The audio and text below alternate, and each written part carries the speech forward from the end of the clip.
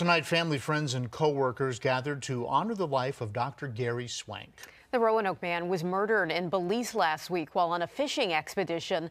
Local authorities say they believe his guide was the target and Swank was, quote, collateral damage.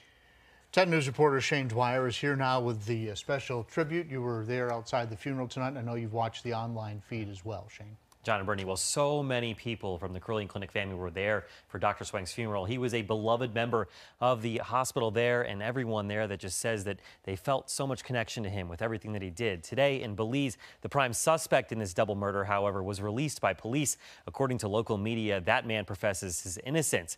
And here locally, that's not getting in the way of remembering Dr. Swank's legacy. Lifeguard 10 flew low and slow Tuesday night over St. John Lutheran Church in Roanoke County. Hundreds of people gathered in front of the church to watch the tribute for a man who did so much for the community. Prior to that, inside the church, they celebrated the life of Dr. Gary Swank, an innocent victim of alleged gang violence in Belize. Family members and co-workers shared stories of Swank and promised to keep his legacy alive. Some people in attendance didn't know Swank, but like Senator John Edwards, came because of all the good things they heard about him. Well, he's so well thought of. He's such a fine person. He's a real gentleman and has given back to the community so much. Just his ministry of being a doctor. He's just been a wonderful person, and I did not know him, but I learned so many wonderful things about him, and I'm so sorry for his family.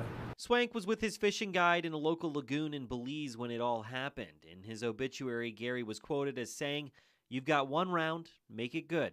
And they say that's how he lived his life. I had asked Senator Edwards if anything is being done at the state level to help with this investigation in Belize. He says that this is something that the federal authorities are handling, and he is hopeful the investigation will bring justice. In the studio, Shane Dwyer, 10 News, working for you.